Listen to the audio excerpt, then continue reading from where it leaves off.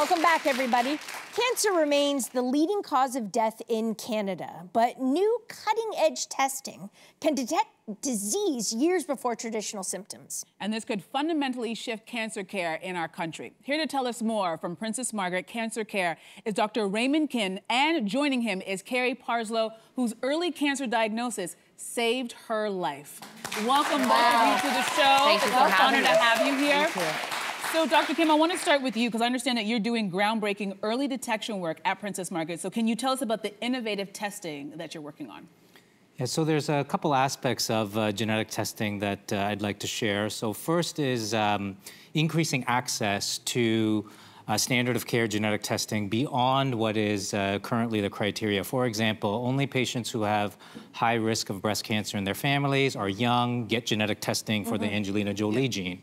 Not only that, we've expanded the number of genes to dozens of different genes. But at Princess Margaret, we have an initiative where all breast cancer patients receiving treatment at the Princess Margaret get that as the standard of care. Okay. So we're moving away from actually genetics to genomics, and genomics is the study of all 25,000 genes in the human body at the same time. And it used to cost about $3 billion and took 20 years for the Human Genome Project, and now we can do it for a couple of $1,000s in a matter of weeks. Wow. That's fantastic. That's huge. So we're moving towards offering that program known as Our Genes in the summertime, where patients who are treated at the Princess Margaret get sophisticated genome-wide sequencing of 25,000 genes at the same time to see if they have a familial risk. And the final thing is, with these genetic technologies, we are able to find small bits of DNA floating in the body that we weren't aware of before.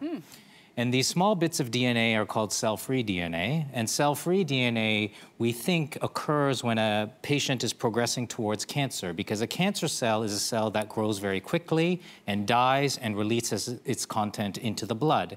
And with these technologies now, it's known as a liquid biopsy, we can detect cell-free DNA and tell a patient that they are perhaps at risk of developing a cancer very, very shortly.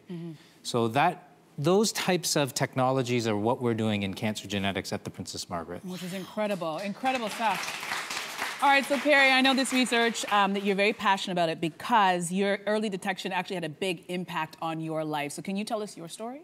Yeah, so I'm very passionate about the work, and we lost my aunt in 2018 to cancer, my Aunt Chris, my mother's sister, and prior to her death, she underwent genetic testing and found out she carried a gene called BRIP1, which causes late onset ovarian cancer. Very dangerous and serious. Ovarian cancer is the most fatal of female cancers. As a result of this, after her death, my family did a slew of familial testing, and I also found out that I carried the BRIP1 gene. And so I made the decision, in consultation with my team, to do a preventive surgery in 2022, and to prevent me from getting a cancer, ideally down the road. And the biopsy results from that surgery came back, and I found out that I had a stage 0 cancer, ovarian cancer, earliest form, most serious kind. So incredibly dangerous, and had to subsequently make the decision to do preventative chemotherapy in the spring and fall of 2022.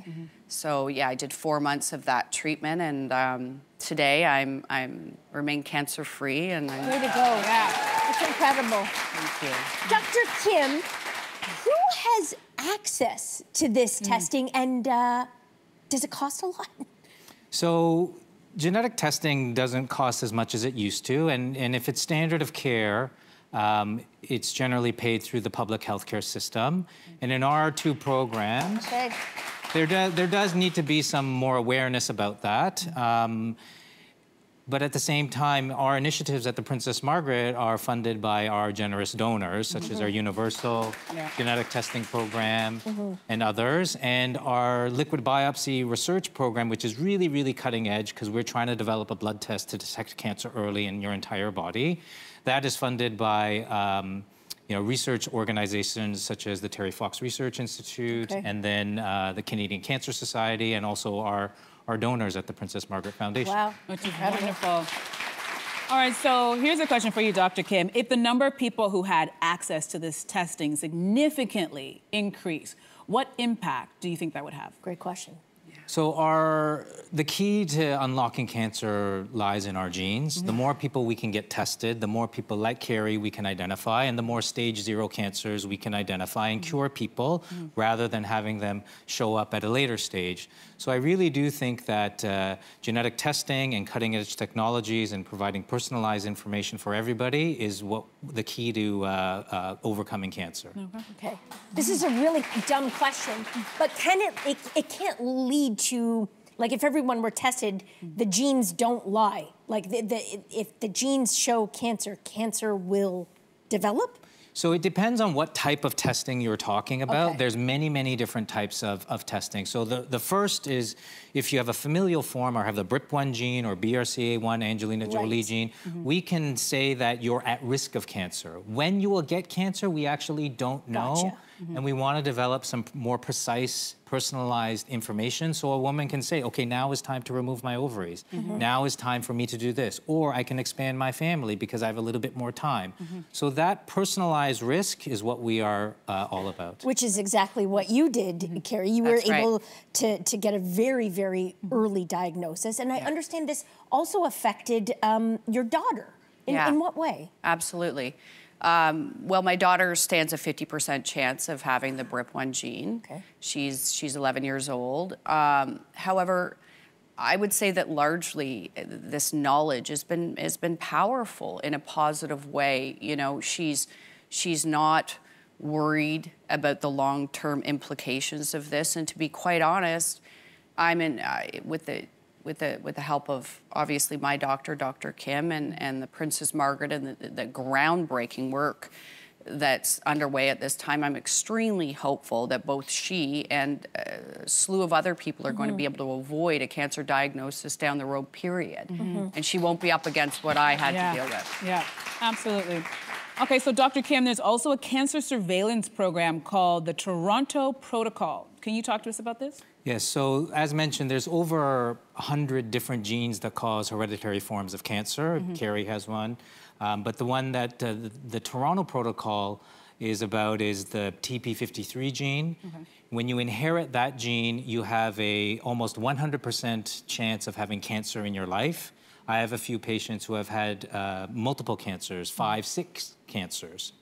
So it's called the Toronto Protocol because David Malkin and the team at Hospital for Sick Children developed a protocol where since birth, these people get a whole body MRI, brain MRI, abdominal ultrasound every 3 months. When they are 20 years of age, they start with breast mammograms, colonoscopies, very, very intensive surveillance. And because of that, we can detect cancer very, very early. And that's why it's called the Toronto Protocol. Okay. And support for this kind of research sounds crucial. And Kerri, you founded Lawsuits, a fundraiser for the Princess Margaret Cancer Foundation. And the big annual event was on last Friday. Can you tell us about it? Yeah, a couple days ago. So we're still sort of reeling from the excitement of the night. We had 32 top Canadian lawyers walk in the show. Wow. Which was incredible. And yeah, there's some footage, and 2 honorary models. Dr. Kim and my 11-year-old daughter, you got moves, Dr. Kim? He's got moves. I haven't seen it. I haven't seen it yet. We're seeing this for the first time. Jeannie Becker was our host, and we love Jeannie, obviously cancer survivor, and you know what she's done for the cancer community is just enormous. And we had close to 400 guests, and we're still tallying the numbers up at this point, but we're hugely optimistic, and I'm thinking we're probably somewhere north of $500,000, and so very happy. That's wonderful news. Listen, Kerri and Dr. Kim, thank you so much for being here and sharing this very important information, and you're sharing your journey with us. Thank you. Fantastic information. Thank you so much. Stay right where you are. We'll be right back. Hey, you, come a bit closer. We've got so many more must-see interviews, spicy debates, lifestyle tips, and pop culture moments. So subscribe to our channel by tapping the logo below and don't miss out.